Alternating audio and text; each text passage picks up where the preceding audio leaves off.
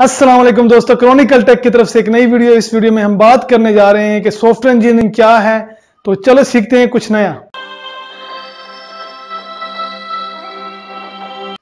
1950 या 1960 की दिहाई में जो सॉफ्टवेयर प्रोजेक्ट बनाए जाते थे उन पर बजट पर ज्यादा तवज्जो नहीं दी जाती थी।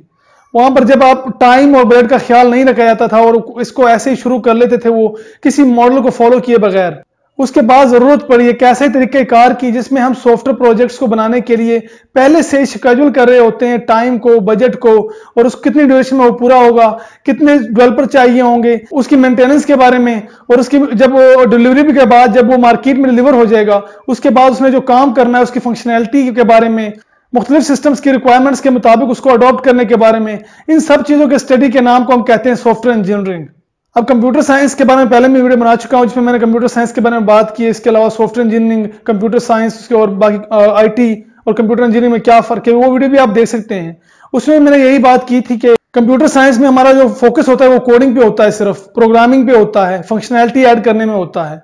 लेकिन जब हम सॉफ्टवेयर इंजीनियरिंग की बात करते हैं तो यहां पर हम ओवरऑल बात करते हैं, मेंटेनेंस के बारे में बात करते हैं, सॉफ्टवेयर का टाइम और बजट के अंदर पूरा होना उसके बारे में बात करते हैं, एक स्पेसिफिक मॉडल इस्तेमाल करते हैं हम, जैसे कि वाटरफॉल हो गया या फिर बाकी जितने भी मॉडल है हम अपनी रिक्वायरमेंट्स के मुताबिक एक मॉडल सेलेक्ट करते हैं और उसको यूज करते हुए अपने जो प्रोजेक्ट है उसको कंप्लीट करते हैं। इन शॉर्ट सॉफ्टवेयर इंजीनियरिंग में हमारा जो ध्यान होता है वो सॉफ्टवेयर की मेंटेनेंस, उसकी फंक्शनैलिटी, उसकी जो डिलीवरी के बाद उसकी जो फंक्शनैलिटी होगी, मुख्तलिफ सिस्टम्स के ऊपर इसका काम, मतलब विंडोज का जो वर्जन है वो चेंज हो रहा है उसके मुताबिक सॉफ्टवेयर का चेंज होना, इन चीज़ों के बारे में हम स्टडी करते हैं। अब सॉफ्टवेयर इंजीनियरिंग में हम सॉफ्टवेयर डेवलपमेंट लाइफ साइकिल को इस्तेमाल कर रहे होते हैं कि जो सॉफ्टवेयर का लाइफ साइकिल है, जिस दौर में सॉफ्टवेयर बन रहा होता है, इतना टाइम उसको लगता है, उस दौरान सॉफ्टवेयर किस किस मराहल से गुजरता है, इस सारी चीज़ों को हम स्टडी करते हैं। इसमें सॉफ्टवेयर की रिक्वायरमेंट गैदरिंग से लेकर सॉफ्टवेयर की मार्केट में डिलीवरी और मेंटेनेंस तक के जो मराहल है उन सारों को हम डिस्कस करते हैं और इसी का नाम है सॉफ्टवेयर इंजीनियरिंग। अगर हम रियल लाइफ में एग्जांपल ले सॉफ्टवेयर इंजीनियरिंग की तो एप्पल का जो प्रोडक्ट बन रहा होता है कोई भी, उसकी जो प्रोग्रामिंग वगैरह होता है वो तो कंप्यूटर साइंस में हो चुकी होती है। उसके बाद आती है सॉफ्टवेयर इंजीनियरिंग। उसका काम होता है कि जो एप्पल की प्रोडक्ट है, कोई आईफोन एक्स की मिसाल लेते हैं हम, उसको कंप्लीट होने में टाइम कितना लगेगा, उसका बजट कितना लगेगा, उसके बाद में मेंटेनेंस जो होगी उसके बारे में जो स्टडी करना, सारा कुछ ये है सॉफ्टवेयर इंजीनियरिंग। अब अगर आप सॉफ्टवेयर इंजीनियरिंग कोर्स को देखते हैं, जो करिकुलम होता है उसको देखते होते हैं, तो उसमें भी इसी तरह के सब्जेक्ट हमें मिलते हैं। सॉफ्टवेयर प्रोजेक्ट मैनेजमेंट के सब्जेक्ट होते हैं, सॉफ्टवेयर क्वालिटी एश्योरेंस के सब्जेक्ट होते हैं और बाकी प्रोग्रामिंग भी इसमें होती है। एक सॉफ्टवेयर इंजीनियरिंग के लिए बहुत जरूरी है कि वो एक अच्छा डेवलपर हो, एक अच्छा प्रोग्रामर हो, क्योंकि अगर वो प्रोग्रामिंग और कोड को समझेगा तब ही वो सॉफ्टवेयर को मेंटेन कर पाएगा और उसको बजट और टाइम के अंदर कंप्लीट करने के लिए स्टेप उठा पाएगा।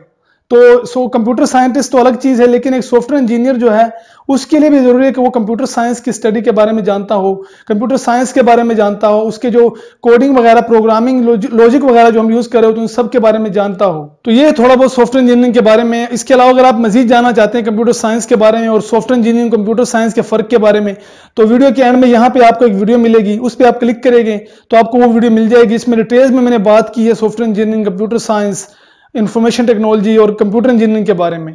तो इस वीडियो को लाइक कीजिएगा अगर आपको अच्छी लगी है, मजीद वीडियोस के चैनल को सब्सक्राइब कीजिएगा और इस वीडियो को शेयर करें, क्योंकि आजकल जो लोग हैं हमारे पाकिस्तान में अक्सर बच्चे अभी एफएससी करके अभी इंट्री टेस्ट की तैयारी कर रहे हैं, तो उनके लिए जरूरी है जानना कि सॉफ्टवेयर इंजीनियरिंग क्या है और उसमें ये क्या करेंगे, कि ये कंप्यूटर साइंस से किस तरह डिफरेंट है। इन चीज़ों के बारे में जानना बहुत जरूरी है। तो अगली वीडियो तक के लिए फिर अल्लाह हाफिज।